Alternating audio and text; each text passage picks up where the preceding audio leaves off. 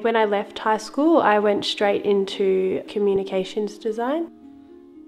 So I did a course with graphic design. It was a full-time course, so I was there 5 days a week, and graphic design is very structured. Everything needs to be perfect. Everything needs to be centered, and then when I would come home from uni, I would go into my garage and I'd always have a canvas in there ready to paint. It was fun, it was messy. I like a bit of mess, I like a bit of chaos. I didn't have to cross my T's, dot my I's, I didn't have to paint in between the lines. It was more coming home and an expression of just putting paint wherever I wanted on this canvas. I think I just gravitated towards abstract art because every stroke made on the canvas was essentially me, rather than referencing something that already existed.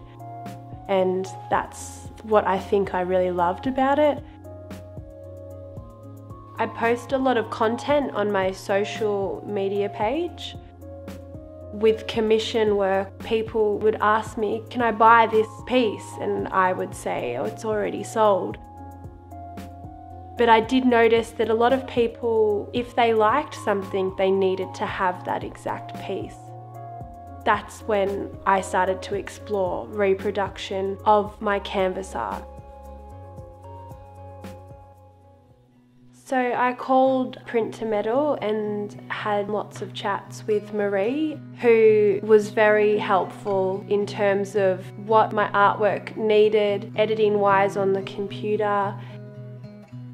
At the start, I was submitting photos, and it came to their attention that I would be best to look at getting a professional photographer to photograph my artwork. Having somebody in the field that knows what they're doing in terms of photography, it gave my artwork exactly what I was looking for.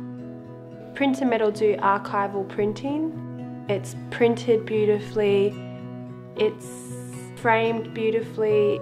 I couldn't finish it off better even if I did it myself. So I love the care they take, and I love the quality that essentially then my client gets.